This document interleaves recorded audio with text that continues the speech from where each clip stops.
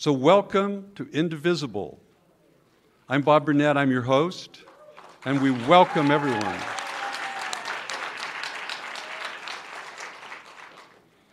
We're going to talk tonight about an extremely important subject, which is reaching out to Trump voters. It's part of an effort on our part to give trainings regularly, not only for our members here in the East Bay, but also throughout the country. So we see this as part of an ongoing series. And it's an essential part of our effort to restore democracy and take back our country. So in order to honor our country, I would like you to please rise, and we're going to sing God Bless America.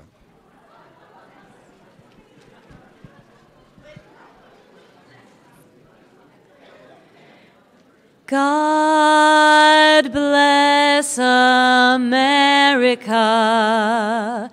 land that I love.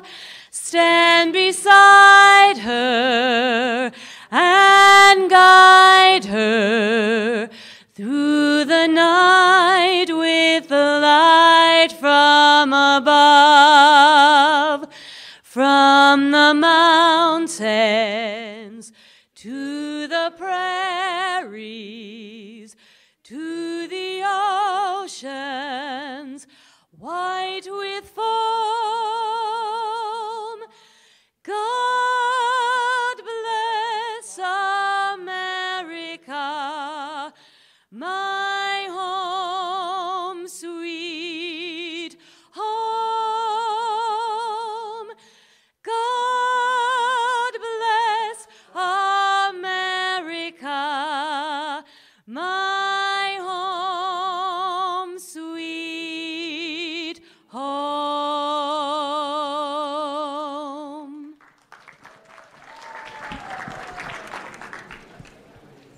That was my daughter-in-law, Rebecca Costelli. We're going to get into the program soon, but I could not miss this opportunity to alert you to the fact that we're celebrating an important birthday. Indivisible is now 4 months old.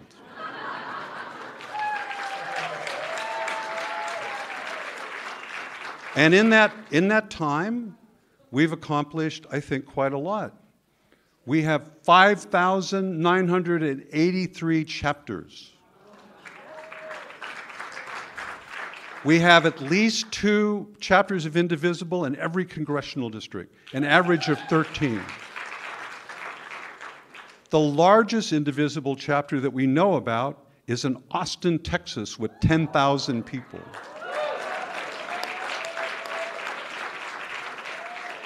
There are 980 chapters in California. And there are 5 chapters in Roswell, Georgia.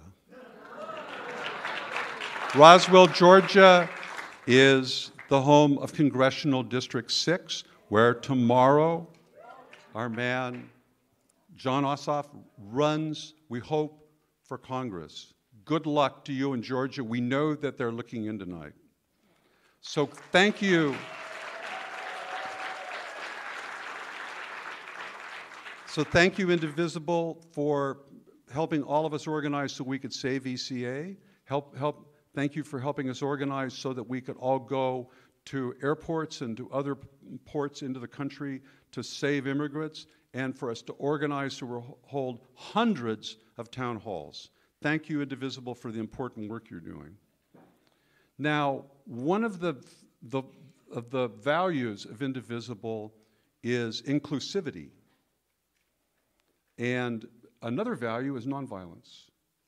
And it's an important thing for us, you know, in rebuilding democracy, to reach out to everyone, to, you know, our sisters and brothers who have got questionable, you know, immigration status, for people that are a different color or a different race or a different ethnicity.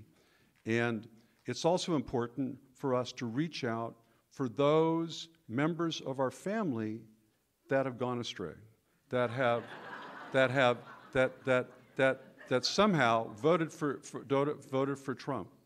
And when we reached out to our community here and we said, what kind of training would you like? Overwhelmingly, people said, I need to know how to talk to these members of my family because I love them. It's not an academic exercise.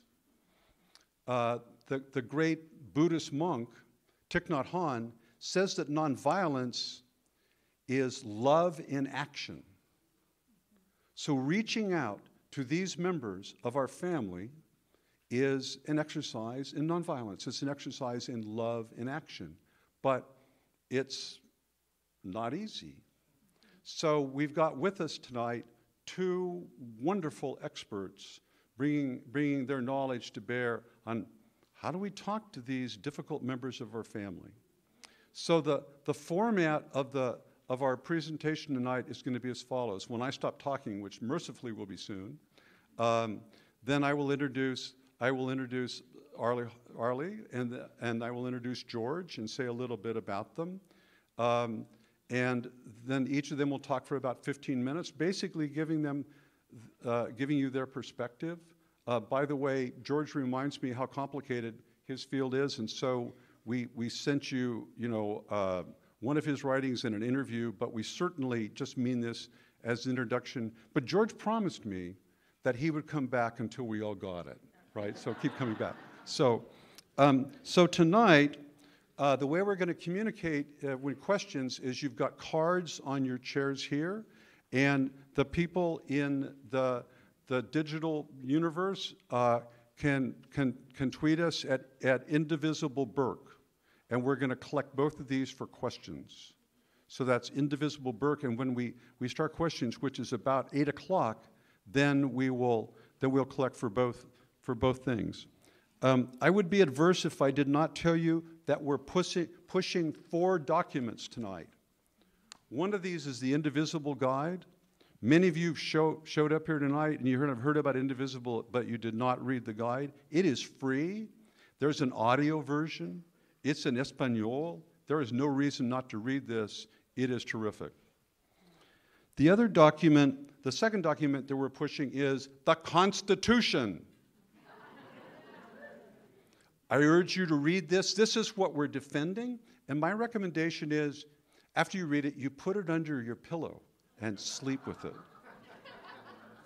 And then we are also, of course, going to sell out here and at your local booksellers this wonderful book by Arlie, which is called Strangers in Their Own Land. I'll say a little bit more about this.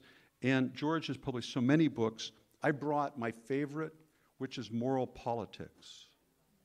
So I urge you to think about this as just the beginning of a process. And so because it is a process and because it's Berkeley, before we start, I'd like you to engage, just humor me and engage in a brief exercise. Turn to the person next to you and say who the Trump voter is you want to talk to. Right, just turn right now. And those of you in the Digiverse, you can turn to each other.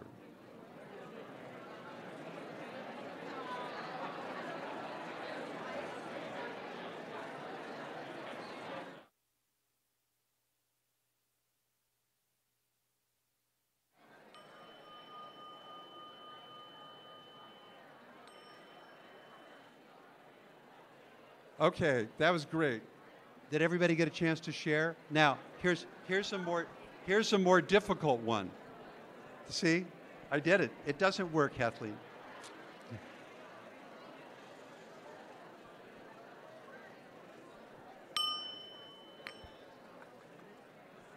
Okay, so here's a more difficult process.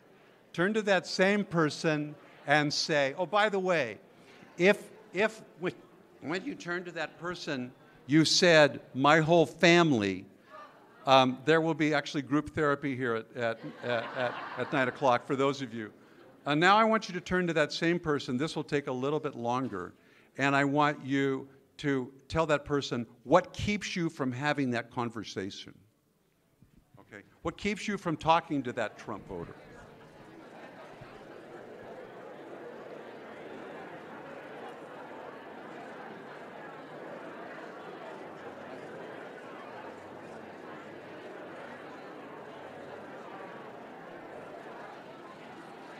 this is what you do. You hold it like Okay.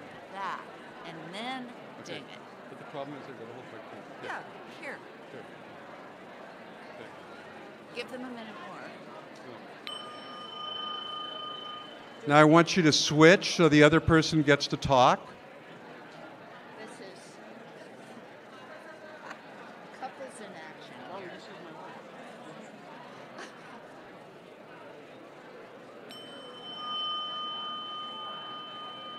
3 times.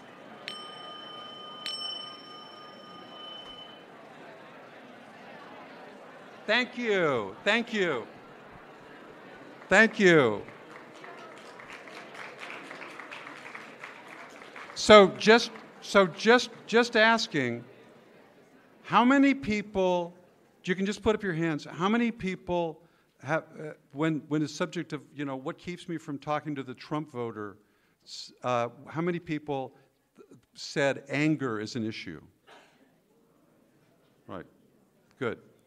So that's a natural segue to Professor Hochschild.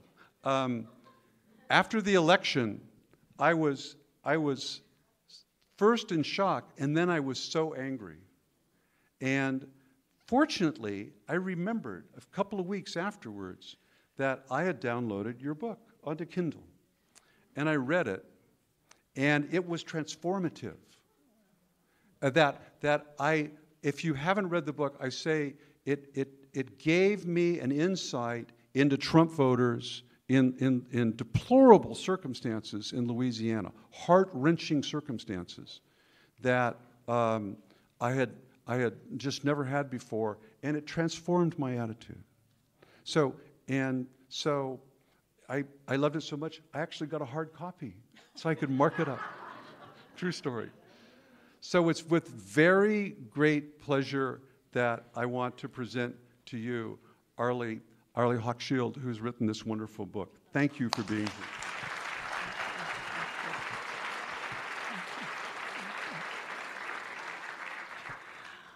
Oh, this is a wonderful occasion. And Bob, thank you very much for what you said. Bob has given us 15 minutes, and I tried to think how I could best use mine. And I thought to do 3 things. First, to briefly take you with me on a journey that I have recently returned from, 5 years of research in Southwest Louisiana among Tea Party enthusiasts and Trump voters. And then to kind of think, what are the different ways we can approach a Trump voter, and then tell you what I would urge on us. So in 2011, the thought occurred to me sitting in my office in the sociology department at UC Berkeley, here in Berkeley in California, blue, blue, blue, super blue, that I was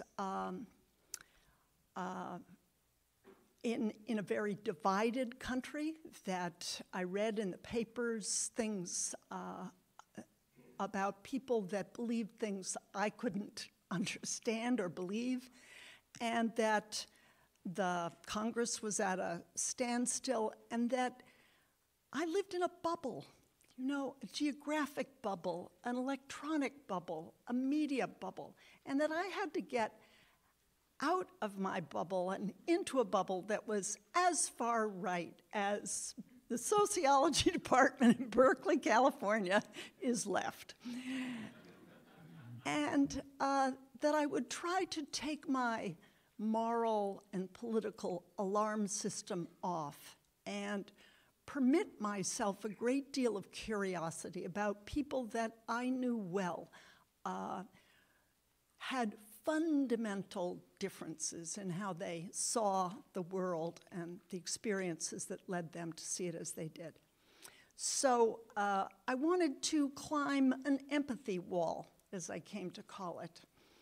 And so that opposite bubble turned out to be in the South. It turned out to be Louisiana, which is the super South. And it fit a kind of a red state paradox that we all scratch our heads about. How could it be that the red states, the poorest states, the states that are have the worst education, the worst health, the most disrupted families, the lowest life expectancy, the most pollution, are also the states that take more money from the federal government in aid than they give to it in tax dollars, and they revile the federal government. Oh, well, wait, well, didn't get it. Paradox. If you have trouble, wouldn't you want some help with it? And it turned out Louisiana was an exaggerated version of this because it's the second poorest state in the Union. It's dead last in education and in all the others. It has a life expectancy about like Nicaragua's. And 44% of the state budget came from the federal government. And it was super Tea Party and very, very much right-wing, and enthusiastically went for Trump this last election. So I thought, perfect. This is what I don't get, and that's why I'm here. And the first surprise to me was that people were very open. They weren't hostile. And I went to, for starters, many things, the books will tell you, but to meetings of Republican women of Southwest Louisiana, and I would sit down around a table of 8 and get their names and interview them later, and then their husbands and families. And I would say exactly who I was. I was a retired professor of sociology, but I'm worried about this divide that is getting worse and worse and more bitter. And they would say, yeah, we're worried about it too. And then they would say, thanks for coming, actually. We're the South. People look down on us. People think we're just backward here. They think we're racist. They think we're homophobic. They think we're sexist. They think we're fat. And that we're uneducated and stupid. So you set them straight. Yeah, so come on, let's come to the fish fry, come to church with me. I'll show you where I went to school, where I was born, where my parents were buried. So that was an experience, and I won't give the punchline away here because there isn't time, but I learned that they knew very well about this red state paradox, but it wasn't as important as other things were. They did not feel heard. And when they looked at the Democratic platform and the way in which they were seen by, they felt, liberals and Democrats, they felt invisible. They felt their issues, which were real, were not, in fact, addressed. So I went with the red state paradox, but came back with a blue state paradox. That, gosh, how could it be that the Democratic Party, the party of the working man and woman, was losing working men and women by droves? And I was in the middle of the drove being lost. So I've been back there twice since the book. I gave them books, put on a dinner for them. This last time I went back with my son to try and find common ground. He's very much a Berkeley person and is a big environmentalist. And the person I was trying to get him together with is a big Tea Party and doesn't believe in regulating the polluters. So I wanted to go fishing and see if we could get a little common ground on this issue, because this man had suffered greatly from environmental pollution. So all of this experience, and the relationships that I retain has led me to the second point I'd like to make here, which is how are we going to look at Trump supporters? I think I can think of 3 ways. One is to turn a back on them and say, I'm just so mad, I don't want to talk to him. And there really infuriating. They're bringing this country down. They're fascists, and why should I deal with people like this? And there was a recent review, a respectful review of my book by Frank Rich, and I normally like Frank Rich, but it was in the New York Magazine. But he read this book, which focuses on pollution suffered by the very people who oppose regulating polluters. So another version, a keyhole issue into the red state paradox. Here is what Frank Rich says about it. Maybe like Hochschild's new friends in Louisiana's oil country. Uh-oh.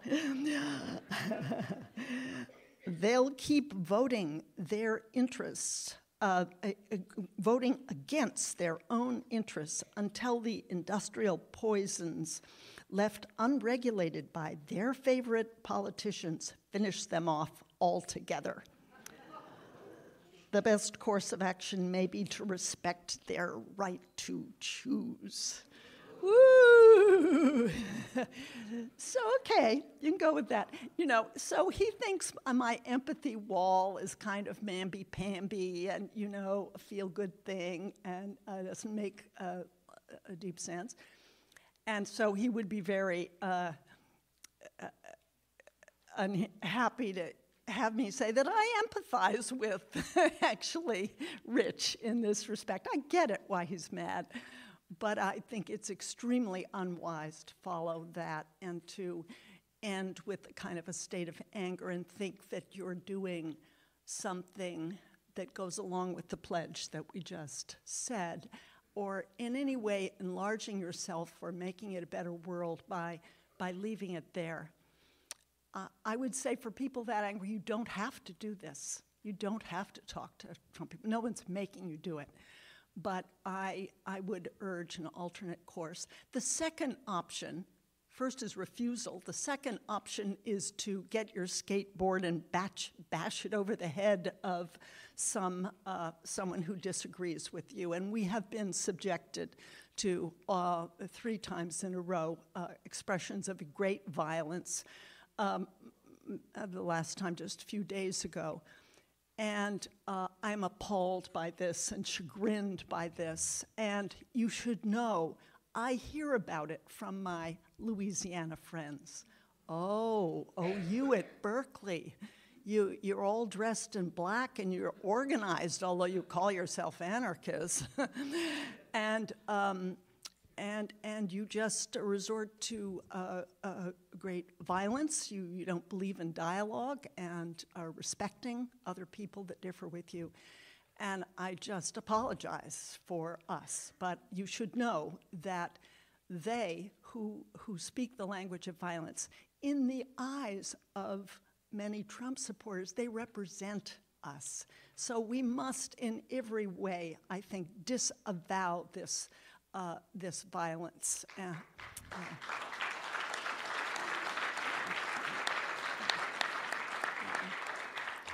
Hugely important.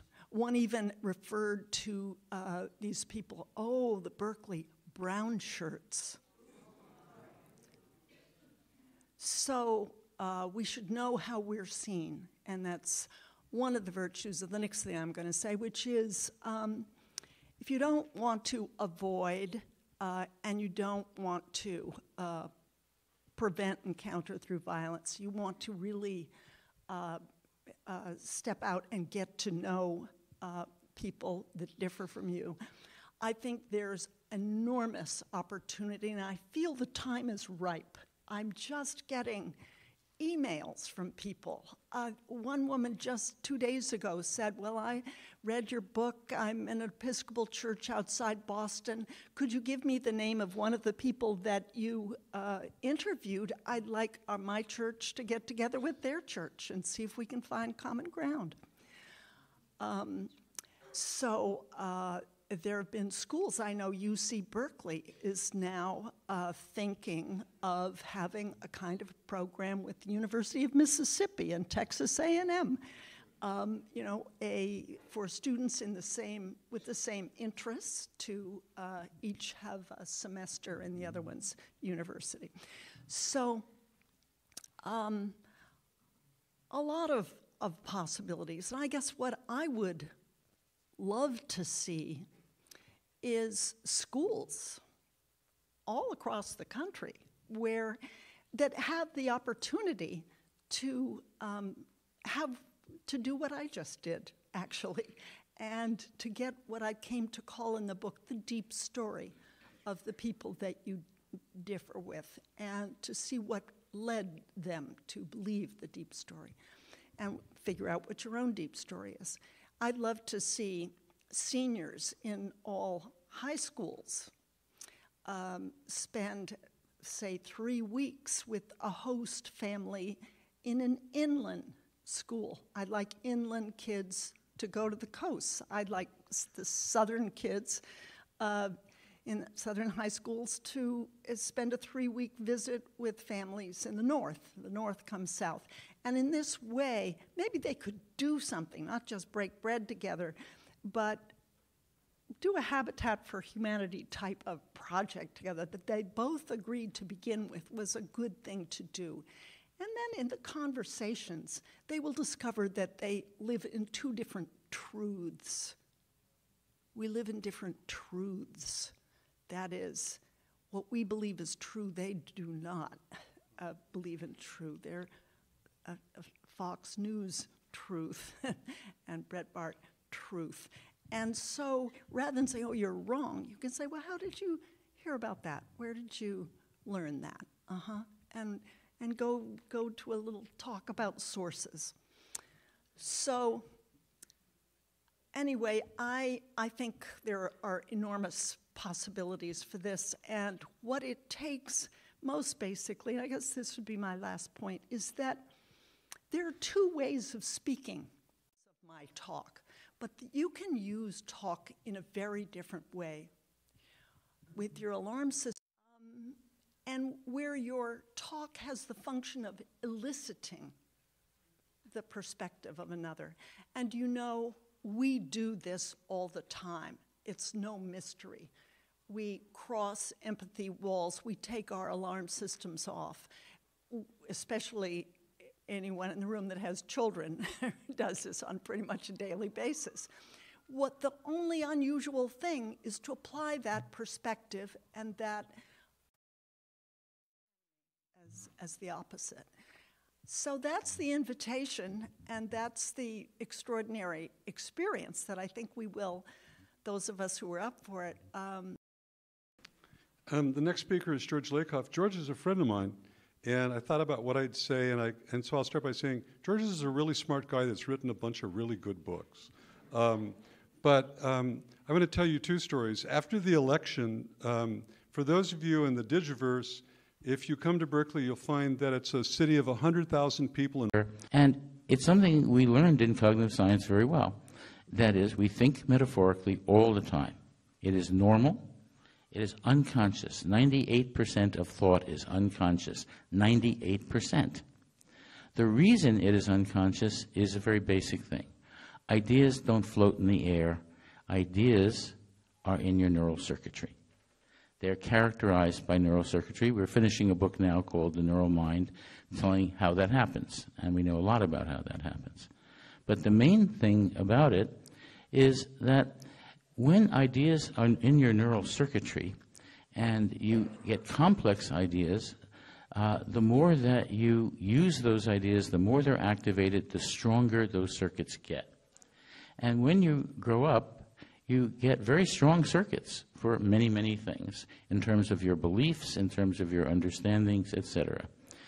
You have worldviews that you use all the time, not just about politics, but about just about everything. Various worldviews, those are complexes of neural circuits, right? And what that means is those neural circuits are fixed, that you aren't aware of them because you don't have conscious access to your neural circuitry. That's why they're 98% unconscious. But they're there, and they constitute what I'll call a neural filter. What happens when you hear facts, no matter what you believe, when you hear facts that don't fit your neural circuitry? There are various possibilities. One, you might not notice them. You might ignore them. You might reject them. You might ridicule them, or you might attack them, or you might be puzzled by them. Whatever, the point is that they're not just there. And what's most interesting is that within about a tenth of a second, you can change them to fit your neural circuitry. You change them. And there are lots of experiments that show such changes. It takes about 80 milliseconds. That is, very quick.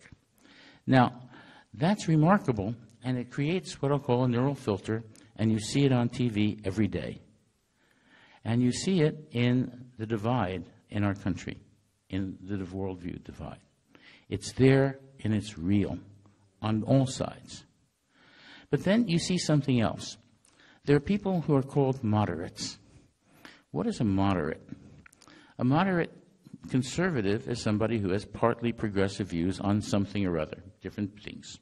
A moderate progressive is someone who has some conservative views on some things or other, different ones from person to person. There is no ideology of the moderate. There's no set of beliefs that all moderates have.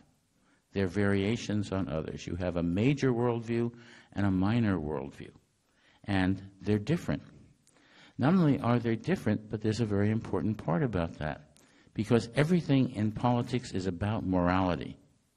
Everything. How do you know? Very simple. If someone gets up as a politician and says, here's my policies, do what I say, here's what I recommend, the assumption is that they're right, not wrong. They don't get up and say, this is evil, but do it. They don't get up and say, it doesn't matter, but do it. The assumption is it's right. And if they have opposite policies, they have different notions of what's right and wrong. And often, those notions are part of their unconscious neural filter. Very, very commonly, and we see that every day. They're there, and they have opposite views of right and wrong, and that's what we're encountering. So the question is, what are those opposite views of right and wrong, and how do they work? In 1994, when I read the contract with America and asked this question and found out that the nation was a family, metaphorically for most people, often unconsciously, but naturally, what I discovered was that if there are two different views of the nation, there are two different views of the family. And I sat down and, as a cognitive scientist, worked for about 6 months and worked them out in detail. And they turned out to be very common views. For progressives, there is what I'll call a nurturant family view. And it goes like this. For nurturant parents, you have empathy for your children. You need to understand what all those cries mean with the infants. You have to, you want to take care of them, protect them, support them.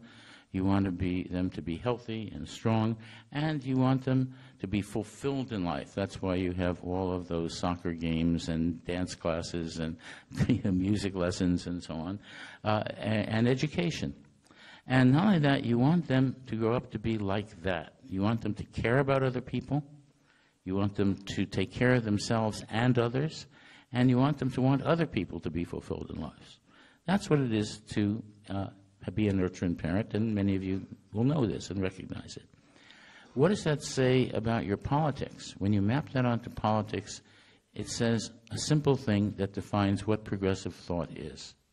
Namely, citizens care about other citizens, empathize with them. They work through their government to provide public resources for the well-being and freedom of all, everybody, starting with business. You can't have a business without public resources. And this began with the beginning of this country.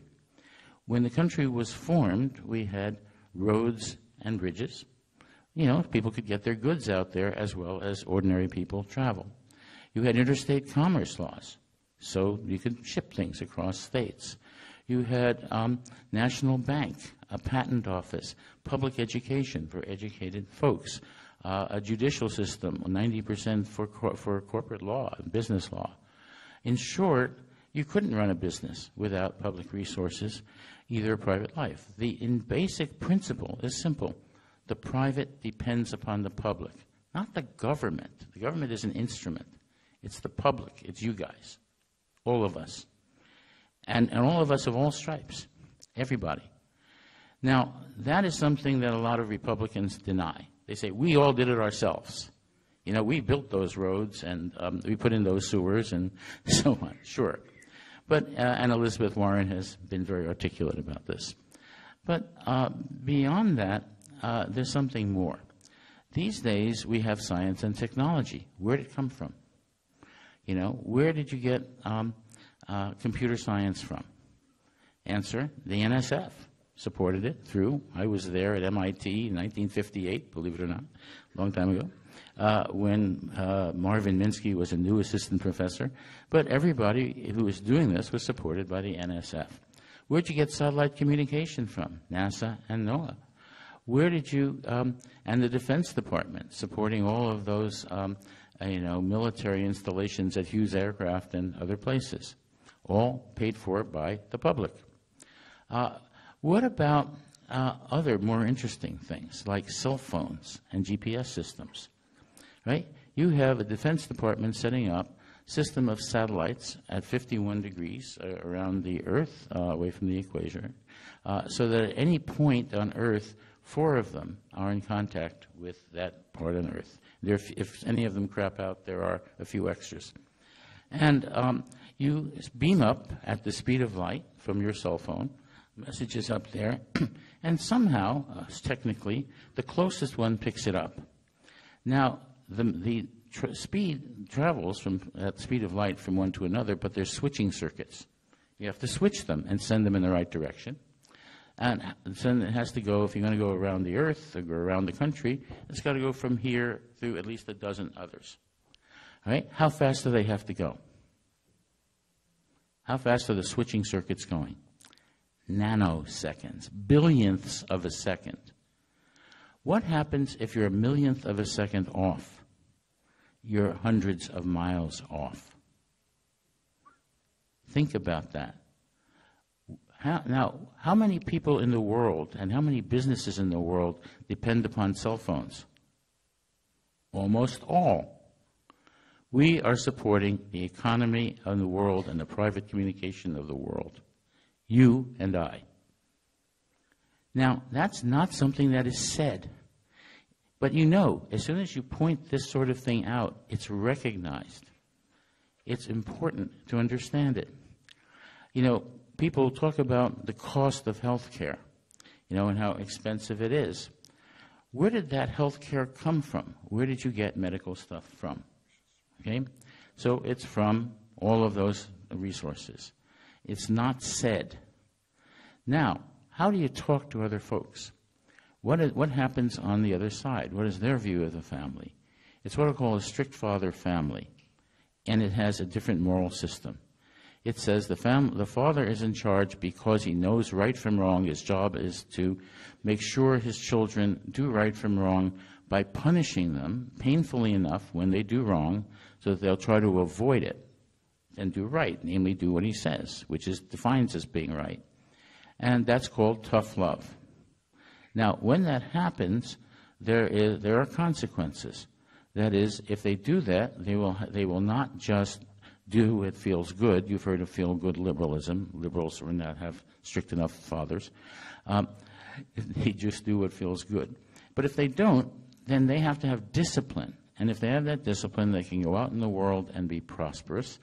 And what if they're not prosperous? Then they don't have discipline, they're not moral, and they deserve their poverty. Hence, poor people, just don't have it. They deserve that. They deserve to be poor. They're not disciplined. Now, there's a further thing. It says this is the way the world is.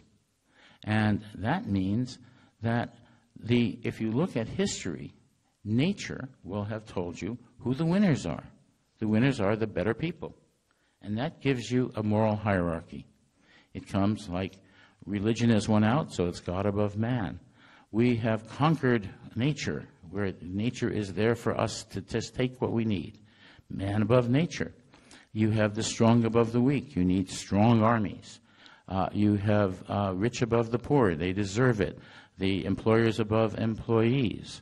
Adults above children. In 21 states, coaches and teachers can beat children with sticks and paddles if they don't just do what they're told or if they sass them or, talk back. Then you have Western culture above non-Western culture, America above other countries, men above women, whites above non-whites, Christians above non-Christians, straights above gays, all from one principle, the strict father family. They're not different. Now, what's important is that these are folks who have that view. If you have that moral view, that defines who you are as a person. Your morality defines you as a person. And no matter how poor you are, if you have that view at home, then what's going to happen is you're going to feel like that is the view that the world should have. And if it doesn't have it, you are oppressed. Even though it doesn't matter how poor you are, you will vote against your interests, and so on. Now, what's important about that is that people who have strict father morality also have in-group nurturance. They care about people in their in-group, in their churches, in their military units, the people they go bowling with, the people they, go to 4th of July picnics with, etc. They care about them, and they show that care. If there's a flood, they're out there swinging the sandbags. If there are fires out there threatening their neighbors' homes, they're out there on the fire lines. These are the people you met. And when you're in that group, as the sailors in our rooming house were, they're fine folks. You can talk to them. How? Not about policy, not about progressive slogans, but about real things in real lives. You can talk to them about freedom and how education gives you freedom. You're not free if you're not educated. How health care, if you don't have health care, you get cancer, you're not free. You can talk to them about, people who get sick, about what's going wrong with their fish. You can talk to them about what the pollution is that's making them sick. You can talk to them about that not from the point of view of the normal progressive liberal discourse, but from the point of view of simple human beings. Thank you. Thank you.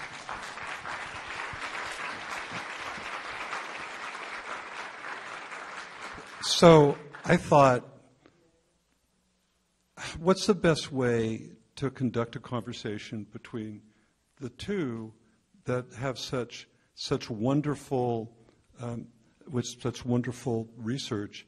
And I reread your books, and I came up with what I think are 7 common threads. So, but before I share that, I want to do a nuts and bolts kind of thing for you all, if you'll permit me, because it's not actually simple to sit down with Uncle Al, who you love at some events, but who somehow mysteriously voted for Trump. So I wrote down 8 things that I'd like you to consider before you think about engaging with Uncle Al in this difficult conversation. Why did you vote for Trump?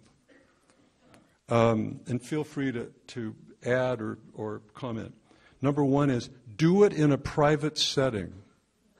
That is, it doesn't work to do it at the Thanksgiving dinner when you've all had a couple of beers. That is not actually a felicitous situation. Do it in a private setting. The second thing is, leave plenty of time. In other words, you don't want to do it at the halftime of the Warriors-Cavaliers game. That's not enough time. That is, you all, start with the intention to listen. And make sure you have the energy. In other words, you could have this intention, but if you're getting over a cold or whatever, don't do it.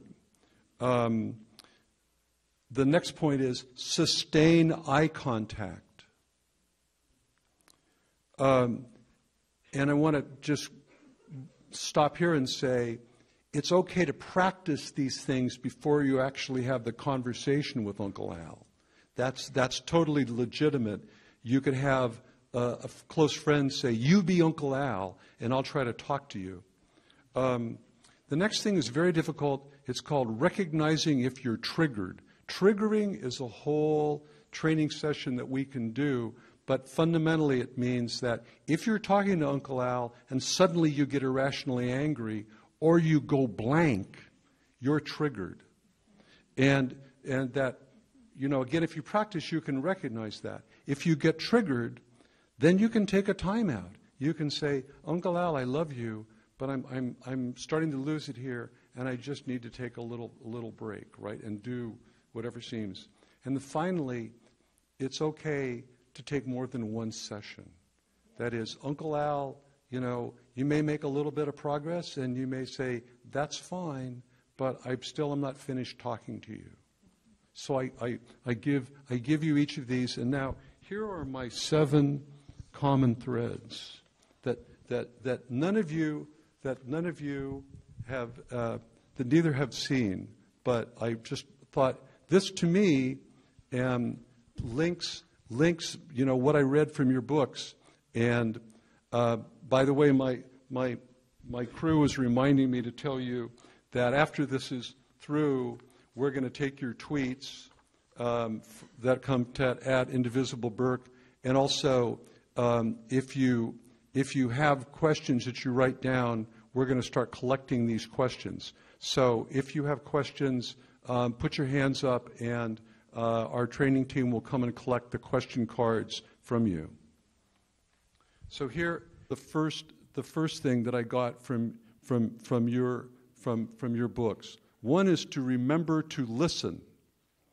Trump voters expect us, liberals, progressives, whatever we call ourselves, to disrespect them.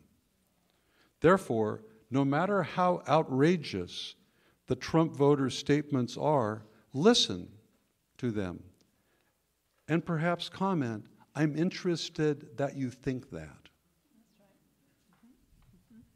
Mm-hmm. This is very good. I think that fits with what I did. I often was told, "Oh, but you're nice." I said, "Actually, we're all like me." And it had to do with feeling that they would be attacked, that they would be demeaned, that they wouldn't be listened to. It's amazing how powerful listening turns out to be. I'll just tell you one little free association. I met a woman who said, I love Rush Limbaugh, you know, the conservative radio host. And I had a moment, I think, and then thought, I'd love to talk to you about that. That's really interesting to me. And so can we meet for sweet teas in the next few days? Yes, sure. So we sit down a few days later, and she explains that she loves Rush Limbaugh because he hates feminazis. I'm glad she hadn't read any of my books.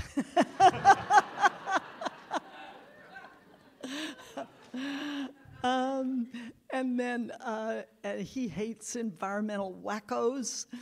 Again, glad she hasn't met my son.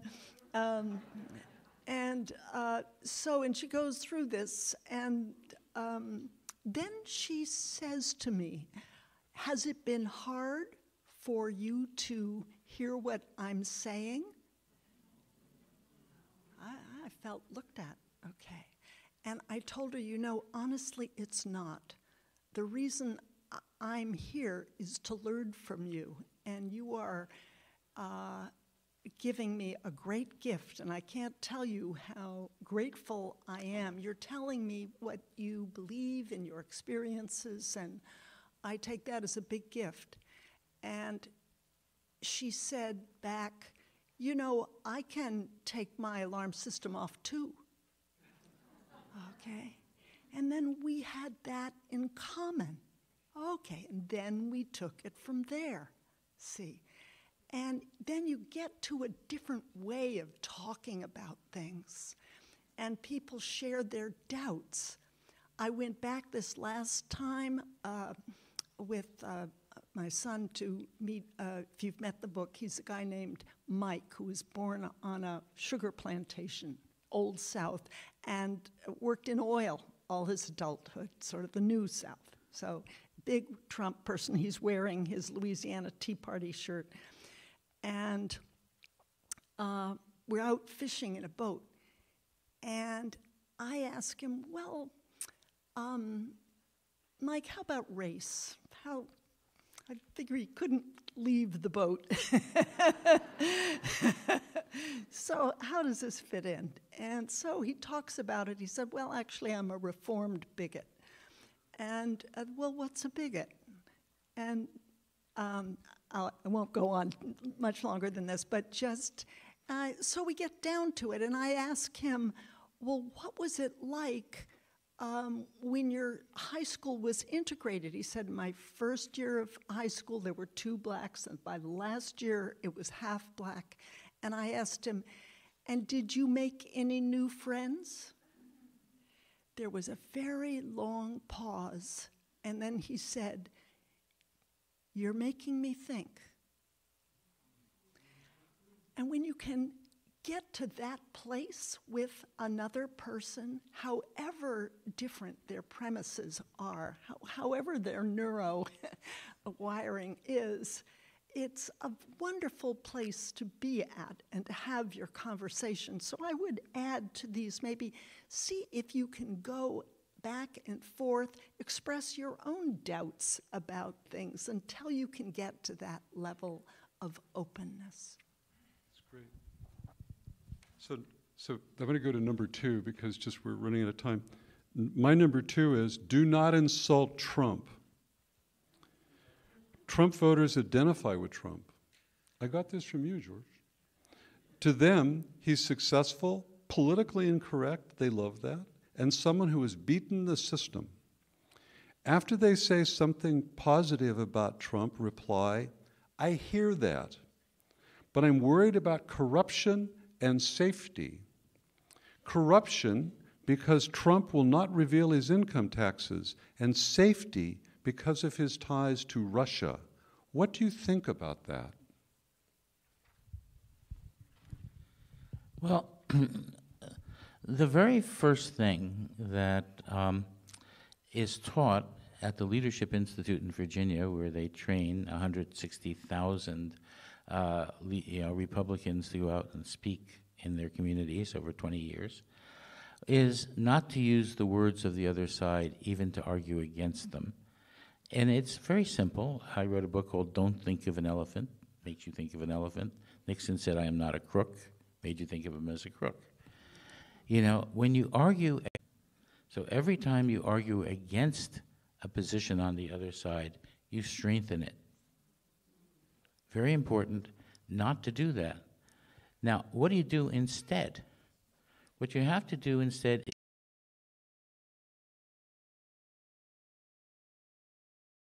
protect you. Trump said, we want to get rid of 3/4 of the regulations. If he had said, we want to get rid of 3/4 of the protections, it would have sounded very different. And yeah, or the new sheriff is in town. I'm the sheriff. I'm in charge. Here. Well, who is this sheriff? What is the sheriff there? He's supposed to protect you. That's the point. It's to protect you, and that is something that you need to be doing. But there's a general principle here. The general principle is shift the viewpoint from the powerful to those who are affected by their power. And there are lots of examples. So we give you, we're job creators. They don't give you jobs because you're nice, because they like you or something. They give you jobs because you're profit creators for them. All right? As soon as you say you're profit creators, you should get a fair share of the profits and be treated well. And this is true for hundreds and hundreds of things. As soon as you shift that viewpoint, you can do things. And that's very, very important. Another reason is that as soon as you ask, if some people talk about privatization, privatizing education, privatizing whatever, you say, where did that come from? And it came from public resources. All of this stuff, as we saw in, a privatization of companies. They all depend on public resources. As soon as you ask, where did computer science come from? There it is, with medicine and everything else. And that's important for your values, and it's a matter of sticking to your values. Now, framing is an important thing. We should get to that. I think you agreed with me, right? You sort of agreed with me. Yeah, okay. So the third one is values. Trump voters usually have different values than we do. You've just said that, like several times. So our job is to be clear what our values are. We talked about the indivisible values. I've talked about them twice tonight, and you could all think about these. Do you share these values? The primary values are inclusivity and nonviolence. Those are deep and important values to be clarified about what they are. So in your conversation with Trump voters, search for common ground. This is what you did. For example, does the Trump voter believe in the golden rule? Do they believe in caring? I got this from your article. If so, how does that apply to their treatment of people of color? Can they care for a person of a different race? That's, an important thing. What are our values? Fairness. Most Trump voters see the world as an elaborate hierarchy. Both of your articles, I was struck by, you have this metaphor about people standing in line. Do you want to, I think that's Okay. Yeah, I came to feel that underneath all of the beliefs people had was, very much as George says, a metaphor, a kind of an unconscious metaphor. And it was, we all have them. There's a right-leaning deep story and a left-leaning deep story. What is a deep story? A deep story is life as it really feels. So you take facts out of the deep story, and you take moral convictions out of the deep story. It's just what's left, what feels true. And for the right-leaning people I met, the deep story was they were waiting in line as in a pilgrimage, facing the top of the hill on which is the American dream. Their feet are tired. They're pointed toward this goal. More than half of the people are behind them, but they're not looking behind. They're looking ahead. And the line hasn't moved.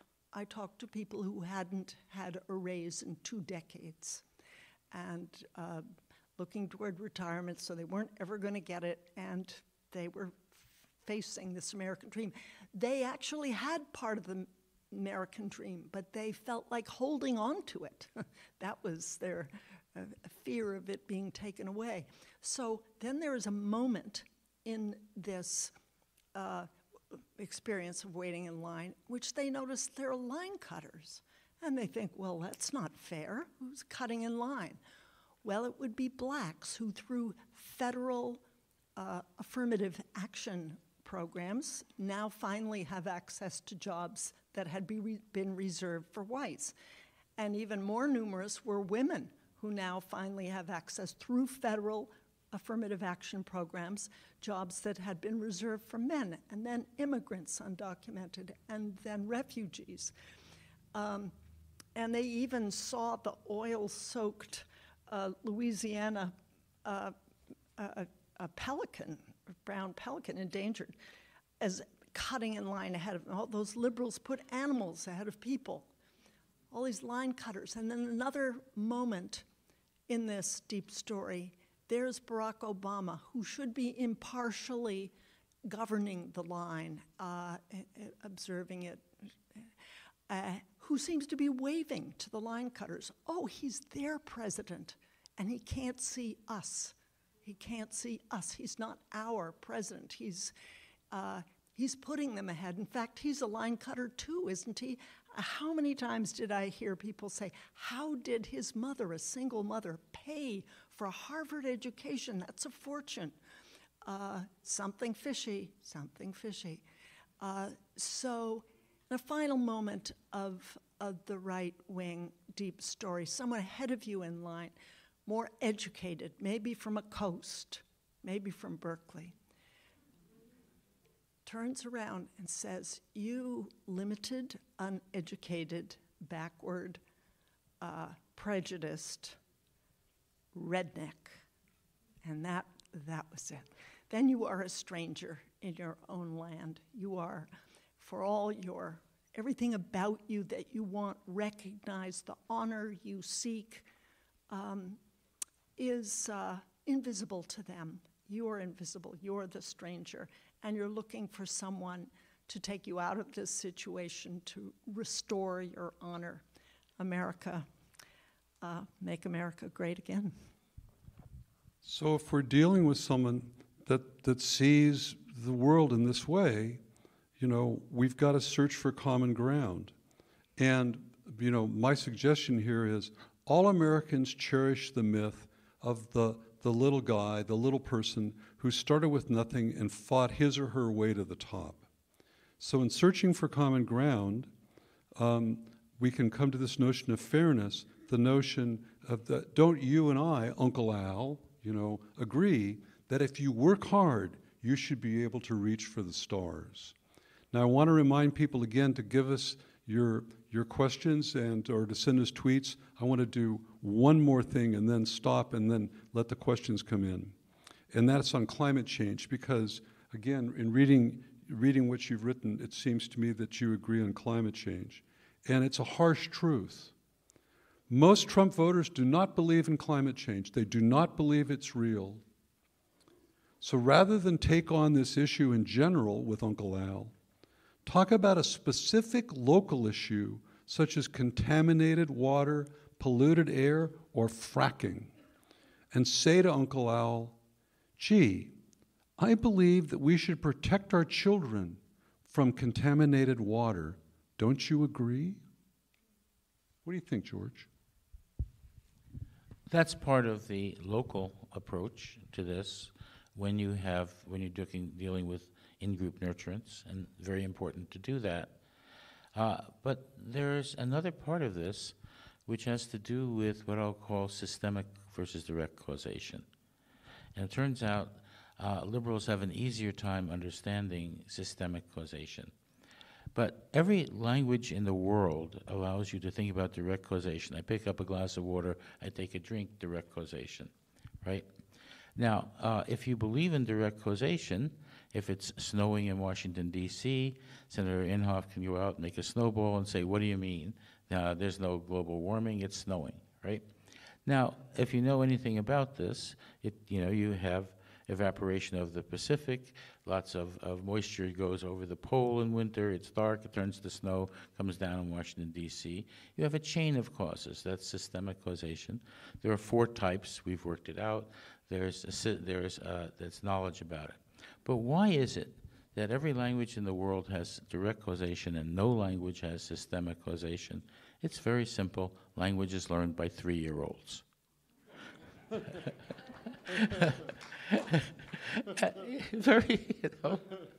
But systemic causation is real, and we're looking for a way to get cartoonists to work with the climate scientists to get this onto every weatherman's app. So we want to do this is real. We're trying to do this right now. So that's another very important thing to do. Uncle Al, what are you most proud of that you've done to help other people? And you'll find that Uncle Al has done probably 3 things in his life, or more, to help other people. And every time you see Uncle Al, ask them about those 3 things and how he felt, because that will strengthen in his brain the idea of taking care of others. One final thing. Abraham Lincoln got something right that we're finally beginning to understand when he talked about a government of, by, and for the people. We thought that just elections would guarantee that. We find that it isn't true. Right now, what about government of the people? It means the same people are in the government as us. But when you have a gag rule that has been put on all of the the government agencies, when you cannot communicate with the public, it's no longer government of the people, because when it's of the people, you have free communication. So that's been taken away. by the people. Well, the people running the government should have the same experiences as ordinary people. When you have your billionaires running all of the cabinet jobs, it's not by the people. For the people, government takes care of its citizens. Care is part of democracy. Care is important. And when people are, say the government spends money to help people, what does that mean? It means, one, that's their job. It's part of democracy. And two, if it's helping people to get educations or health or something like that, what happens is that money comes back into the economy, and that helps everybody else. It's important to understand that. Someone says we shouldn't be paying for anybody else's medical care. The answer is we already did. The reason we have modern medicine is we paid to have all those people trained. We paid through the NIH to get that research done. We paid through the NIH to develop all those drugs and do all those things in universities. We already paid for modern medicine.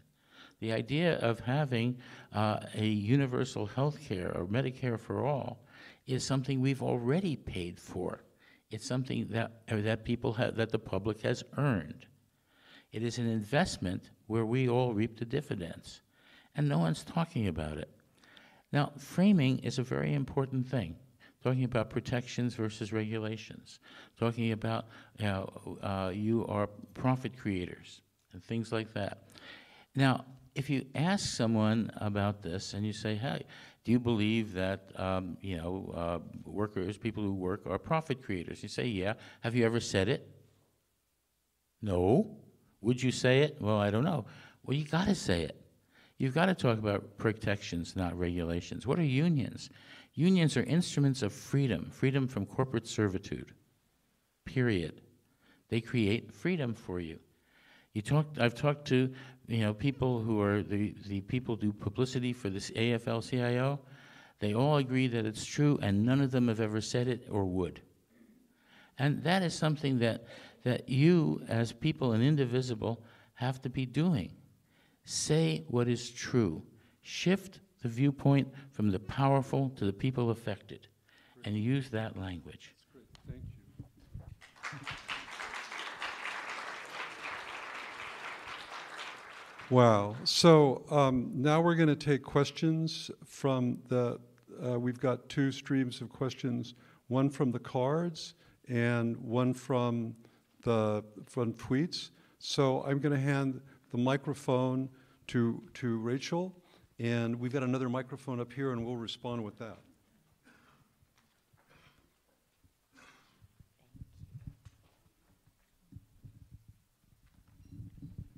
Okay, can you hear me? Can you hear me?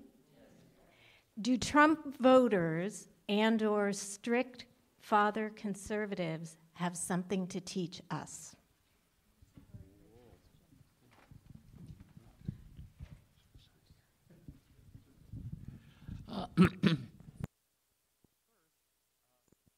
Can you hear me? Yes, there we go. If I ask myself, do I have those attitudes in any part of my life, and do other people who've been professors have them? The answer is sure. You got to do your homework. You get, I don't grade you. You grade yourselves by doing your homework. Very simple. But that is part of the idea that there is individual responsibility here. Yes, there is individual responsibility to care for yourself and others. You have both. And that's a very important kind of thing. You want to have people helping each other, in a class, talking to each other, teaching each other, but also doing your homework. And it's not, and that's important in the military. You have to have people who are out there taking care of the people, and there are often regulations. You don't leave one of your injured comrades behind and so on. You just don't. That's, it's a strict rule, and you don't do it for a good reason. And there are plenty of these cases where, yes, you have to do these things for a good reason. And that is, and you might say, why is there strict father morality? Why do you have these two different versions? And it has to do with children's experience. Children who are infants may have two very different experiences. One, they can be nurtured and cared for, and they're better off if they are, but they're also better off if they listen to their parents when they're infants. And that idea is that if you listen to your parents, that means that you are obeying people who are taking care of you at that point and responsible for you. And that leads to a strict father morality. So both of those cases are not going to go away. We're always going to have this with us, and we have to learn how to function with it. We take a tweet? This is from Jill on Facebook. As I was listening to Arlie, I was wondering if the Trump voters she met with were meeting about how to talk to us. Why does it feel condescending to assume we must be the ones reaching out? No, they weren't that curious about us. But I think that's okay. I think the shoe is on our foot to reach out to them. So they, in a way, conceived of me as a reporter about them to you. And that's, in fact, what I have been, because they felt misunderstood. They felt, put down and hurt. And so spoke in a way from a kind of injured position. They did say, oh, well, I'm going to come and visit you in Berkeley and, check out all the naked hippies. I said, y'all come. We'll look around. I don't think you'll find them. It's pretty chilly.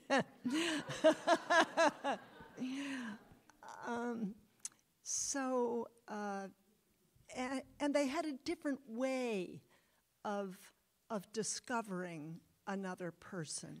They didn't, like me, just ask questions. Well, where did you go to school? What level of school? What was your job? I'm full of questions. No. They would observe and wait about me.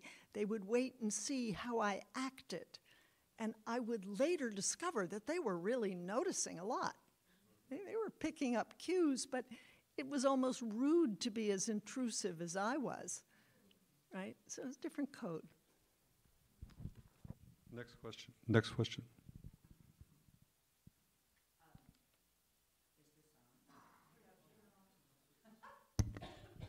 It works if you turn it on. We got a couple of questions about abortion, and this actually seems the most to the point. How do I deal with a person who believes abortion is murder and that Trump is pro-life?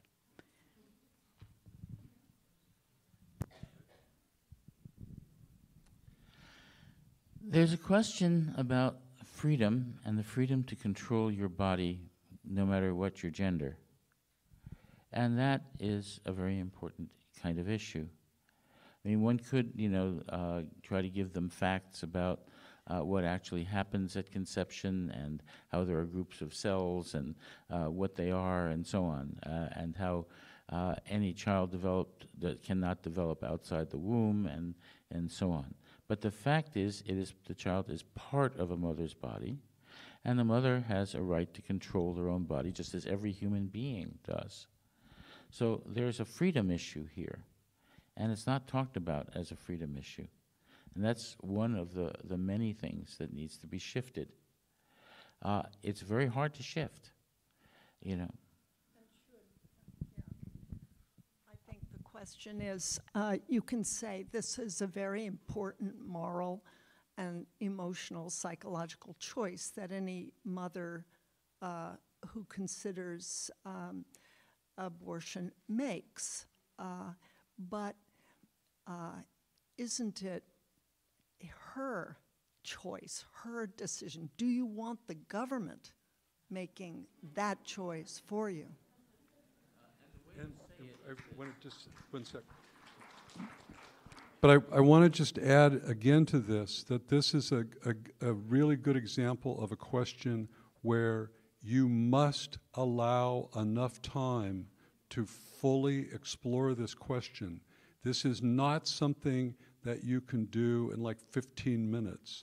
When this question comes up, the person who raises it, the Uncle Al, needs to fully explain their position, and then you get a time to respond. But this is not going to happen quickly.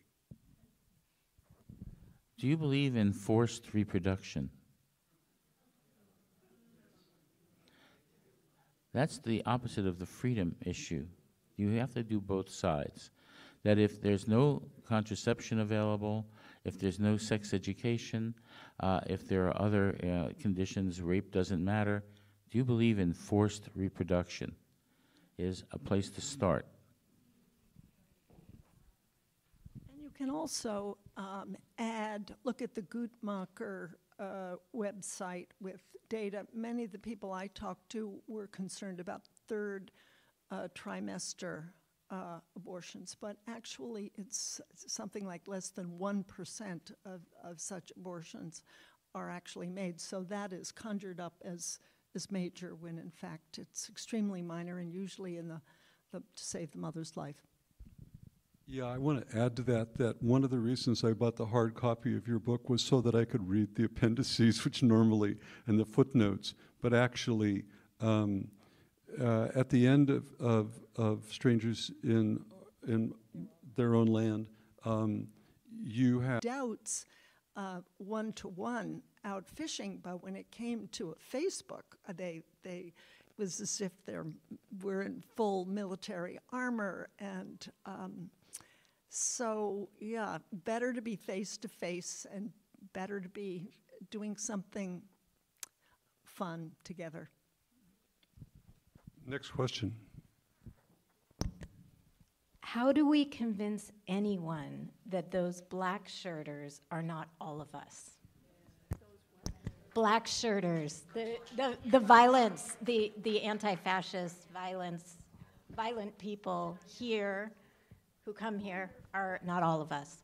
Thank you for that question. I would love us all to go home and get an answer for that, because this one fact, I think, does more harm than almost anything else. Almost anything else. This has gotten completely turned around.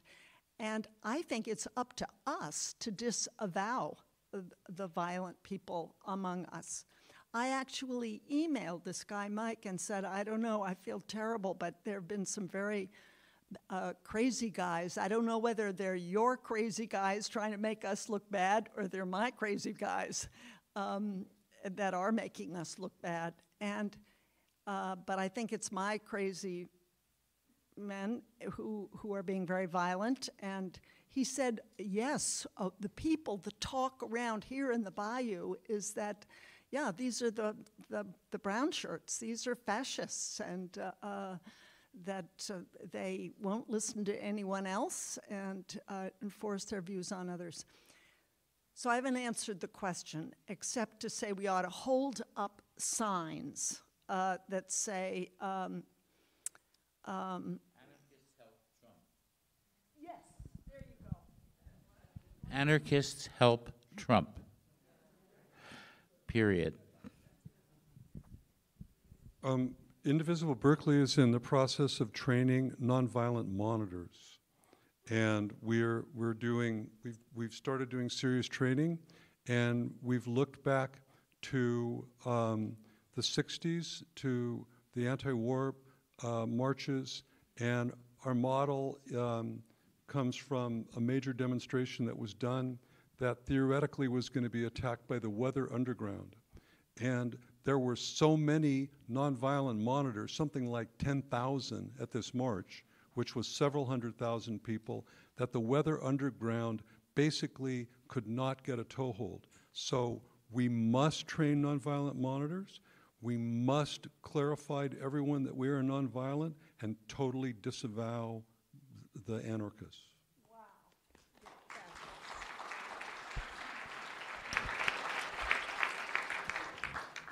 Any suggestions for how to truly be inclusive and work together with communities of color?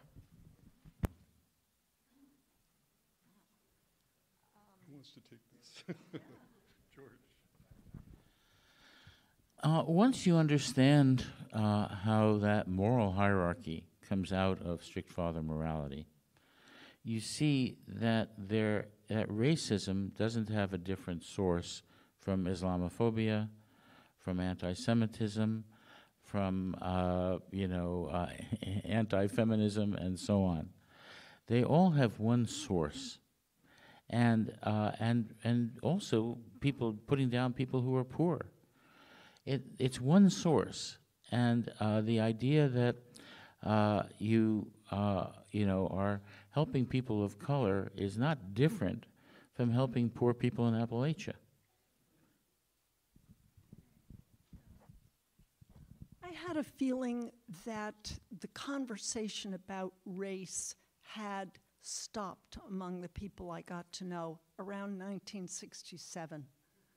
In other words, the conversations that were common then were still common there, and that one would have to go back and gently begin this conversation again. Like when I asked this guy, did you make any new friends when your school admitted blacks? And he said he had to. I was making him think.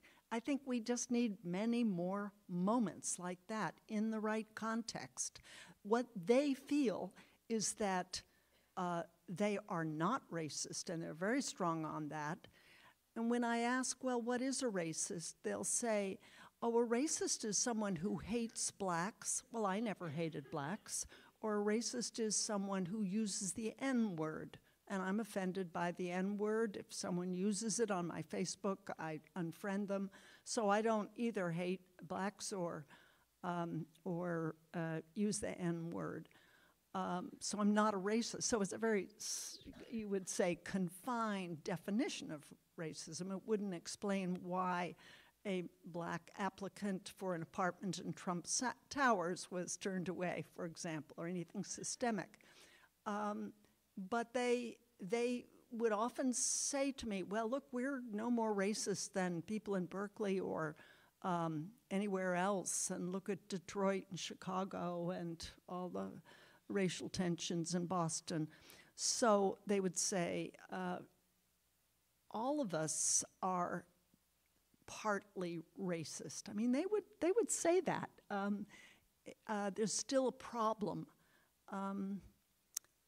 And I think what we need is, a kind of something like Joan Blades, who is the co-founder, you may know, of MoveOn.org here in Berkeley.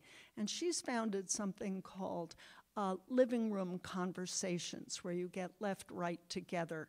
And I've done one in my house with her and some Lake Charles, Louisiana, Tea Party Trump people. And what she does is kind of set up the context, much as you have, where you begin by sharing what values do we share, right? And the dignity of human beings, for example, would be one. And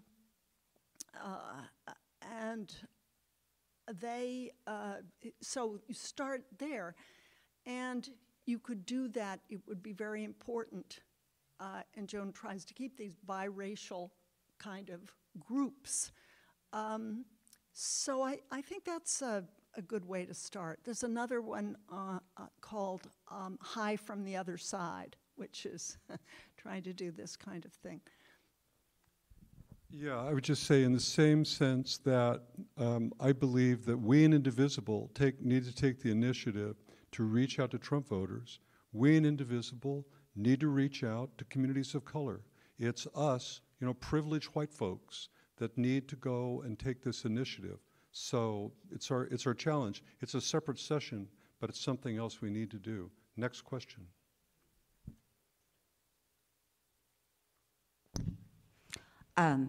This is kind of a two-part question. Well, in fact, it's a number of questions. that I'm putting in two parts.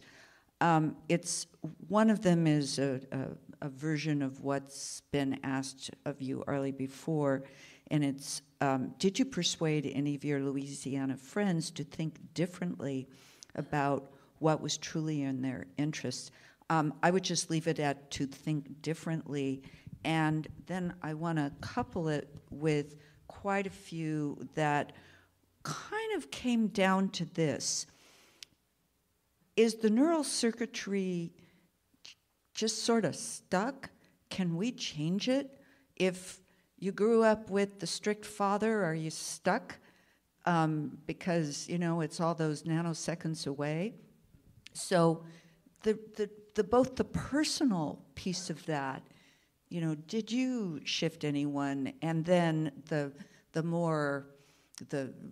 larger question, I guess, is, can we actually shift our metaphors? So we'll start with Arlie and then go towards. Yes, I think so. I found in conversations that I sometimes would say, look, I see it this way. May I try this out on you?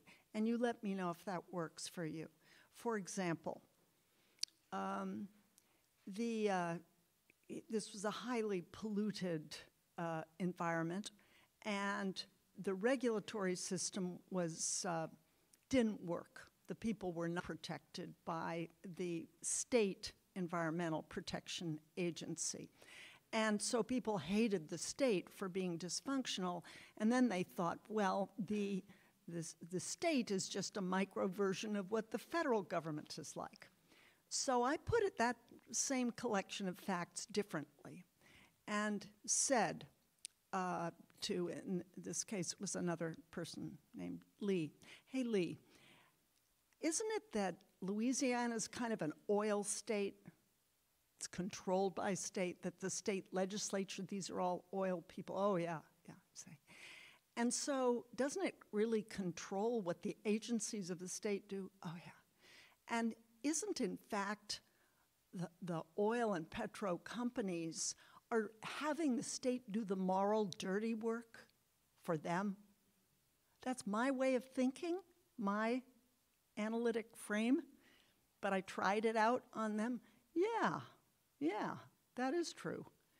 And so you end up hating the state, but loving the company. Yeah.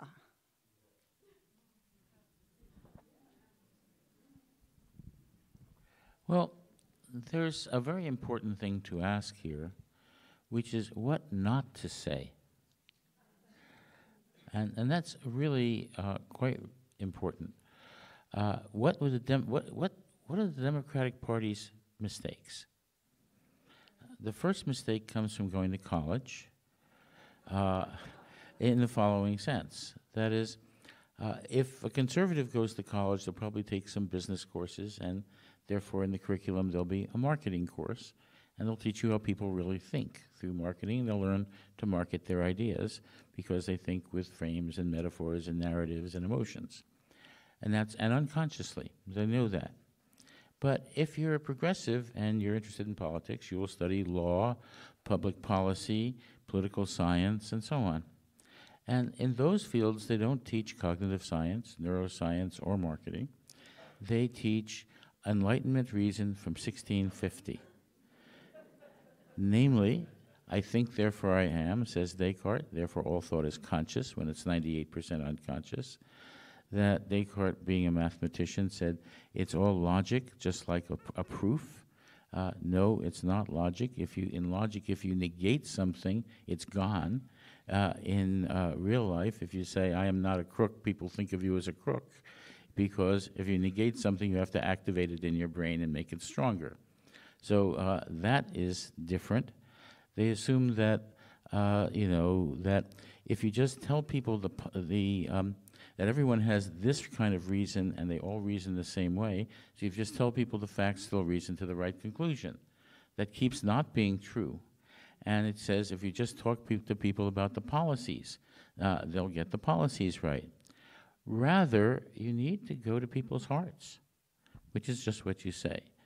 That is, it's important to people to understand empathy, to understand the people they do care for, and to activate that. It's that in-group nurturance thing that is important in talking to conservatives, and it's important to use your own language, to constantly talk about protections and so on. So you don't think they're broken? That, in other words, you don't think they're stuck? That you think that even though you grew up with a strict father in a very conservative community in Louisiana, and you listen to Fox News all the time, etc., you don't think they're stuck? I think the important thing is changing public discourse.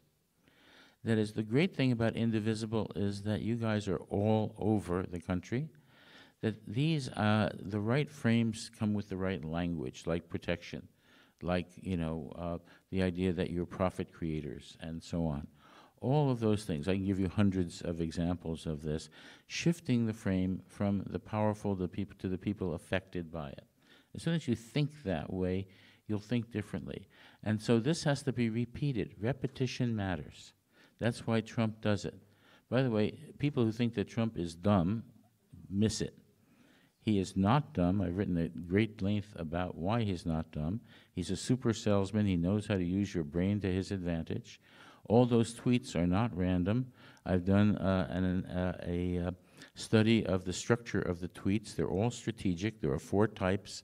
We have a nice little diagram of all the types. And all the bombings are the same way. There are 4 types of bombings. It's the same 4 types. We can go into the structure of the bombings. But the point is that the New York Times gets it utterly wrong. One of the worst things I've seen in the New York Times was the editorial page on Sunday, where they had a list of his quote-unquote flip-flops, as if he was just tossing the dice. They had this picture of him tossing the dice, as if nothing was constant. There are certain things that are constant in Trump. Strict father morality, with him as the ultimate strict father, is constant. The idea that his power comes from 2 things, wealth and control of information. That's constant. And the third thing is in-group nurturance starting with his family. That's constant. Any other thing about minor things, about, do you declare China a currency manipulator or not, that it doesn't matter, as long as it upholds those first 3 things. Those are constants in his thought and in his quest for power. Thank you. Yeah, go ahead. Now or at the end? Oh, great. Okay, the next, a tweet. This is from Nate on Twitter. What do George and Arlie think the role of the media should be in bridging the gaps between left and right? Who wants to take that? Well, you should know that they watch CNN, MSNBC, to see how they are portrayed. They want to know not so much who we are as how they are seen, and are offended very often by it. And otherwise, they watch Fox News as a family. I often, I'm part of the Fox family, And some people, woke up with Fox, and maybe I went for a car ride, and you turn the ignition, there's Fox. So what we now need is, I think, some public interlocutors that model what we're talking about, that model exactly what we're talking about. There are 2 parts of this. One, let me begin with that and then move to a second part. I think it's important, if you're interested in that, to talk at the level of human values. You know, if you're going to, you don't talk about the general values of the EPA and regulation and so on. You do talk about protections, and then you get specific. And you look at, you know, where in the South there have been these things and who has been hurt by them. And you go to the hospitals where people are being treated, and you talk about it. You show it over and over for different cases in different places, and you talk to people on the right and on the left who have the same experiences and are this, and that they have to do with things like protections or things like public resources. All those are things that you can do all the time at that level. So that's the first case. There's a second case that's very interesting. I was asked by, on the media, Brooke Gladstone called me up and said, how do we cover Trump? And I said, look, it's straightforward how you cover Trump. Usually, there is some important issue that Trump is trying to get out of and to change the values of and so on. So what you do is you always start with the important issues, and you frame with the truth first. You start with the truths about those important issues, with what is known and how, and so on. Then you go to the diversion. You say, look, there is a diversion happening here, and here are the truths about that diversion. Then you go to what Trump said or tweeted, and you say it in 30 seconds, what he said, and you say, you can notice the difference between what was said here and the truth. That is what's wrong in this diversion case. But now let's go back to the important cases and discuss more of the truth with 30 seconds on Trump. Yeah, and I just want to point out that Indivisible has changed the media coverage. Is that with our focus on town halls, demanding town halls, you know, we have changed the media coverage. I want to say one thing about that is wonderful about this, and I think that can be enhanced. Indivisible have said, first, when you go to a town hall, you say you're a constituent, you give your address, you say give your name, and so on. But to show this, and then you talk about the human values stuff, all right? You talk about just those human values, but one more thing. They care about not just you and your address, but who you know.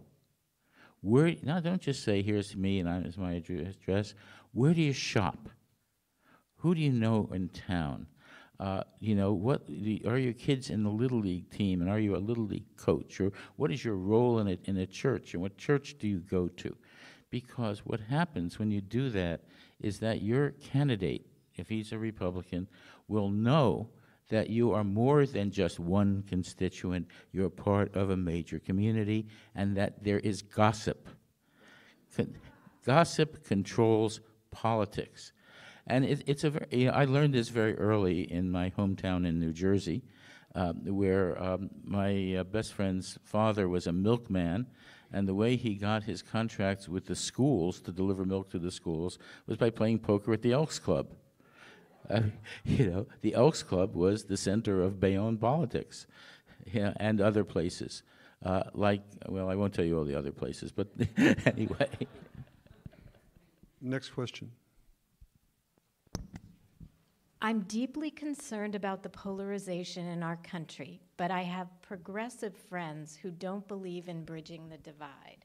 What do you say to progressives who write off Trump supporters as irredeemable? Irredeemable. No, I was going to not say that. I would say to those people that you personally feel this is hugely important, but if they feel that they can't do it or don't want to do it, there are many other things to be done. As I see it, there are kind of three main pillars of activism. One is to defend democracy, and that is freedom of the press, the independence of the press, the independence of the judiciary, the whole principle of checks and balances. That's number one. The second is revising the Democratic platform, and the third is reaching out. And I think these three pillars have to be coordinated, and that reaching out can help. That pillar 3 can really help with 1 and 2, but if they're not up for it, there's a lot they can do. Get out the vote, other things, run for office. But I do want to make a case for reaching out, and I'll tell you why. I don't think it's just a feel-good thing. I think it's important as a democracy. We are Americans, all, and we learn how they see us, and we learn who they are, and that's number 2. But number 3, I think it's possible that in the next 4 years there will be some terrible attack, and that our president may declare a state of emergency. And in that circumstance, we know how he has divided already the press, the New York Times, the Washington Post, CNN, ABC, NBC. He has called the enemy of the American people. This he has done. We know this, right? And the other press is apparently not the enemy of the American people. He's sliced us. He's the big divider. He is the big divider, and he could divide us the way he has divided the press. Some are patriots, and others are unpatriotic. So I fear that cleaver, with an excuse, that cleaver could come down. And so as a preventive measure, I think the shoe is on our foot to create 1,000 bridges across this country where we are known in talking just the way that George is saying of patriotism. So this is a reason I feel it's extremely urgent. Whether such people who don't want to do it, okay, they don't have to do it, but they should understand the importance of somebody doing it.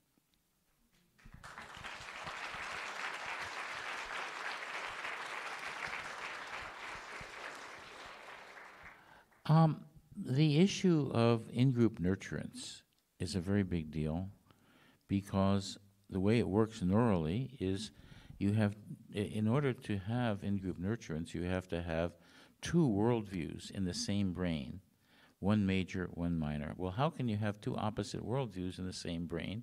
The simple neural answer is a circuit called, that is, goes both ways, mutual inhibition. The activation of one, whichever it is, inhibits the other. Now, if you can activate the nurturant worldview more and more, it inhibits and drives down the value of the other. Now, this is just what the conservatives have done to liberals. By using conservative language and taking over the public discourse, and over the last 25 years, conservatives have driven down the values of liberalism and made liberals more conservative and moved them to the right by language that is repeated over and over and over years. We have to repeat our language, the language of the people affected by power rather than people who are out there doing the powerful things. That is crucial. It needs to be said over and over. And if you do that, it will actually be recognized, because those people who have in-group nurturance partly agree with you already. And that's what you've noticed. They partly agree with you already, but if you talk about, highfalutin policies and, the idea of just telling people the facts over and over and over, that's not going to do anything. That's not going to work. What will work is talking at the level of the heart and the reality of everyday life.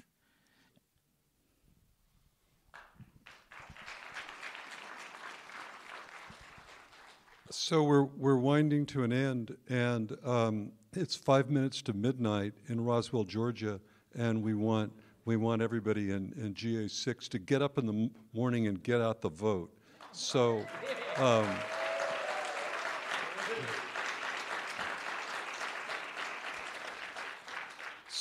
so what are our next steps? I was once at a speech by the very famous activist E.F. Schumacher, and people said, you know, what can I do to make this planet a better place? And he said, get up an hour earlier every morning. So those of you who are we ask you to join Indivisible and join us and get up an hour earlier every morning. And I would ask you to remember we have 567 days to the midterm election. So we have a lot of work to do, and we can do it. I would also be remiss if I did not mention that if you go to the Indivisible Guide website, there is a place to make a donation. They're not running this. They're just one part, you know, of the network, but they're an important part, and they're helping us, you know, flesh it all out. So they need their contributions, as we do here, of course. This has been an extremely productive and rich encounter. I just can't tell you enough how much I appreciate what you've done in your participation. And I want to thank particularly the wonderful training team who did so much, particularly Paul Farrell, who was the event manager. Put your hands up, training team, at Paul.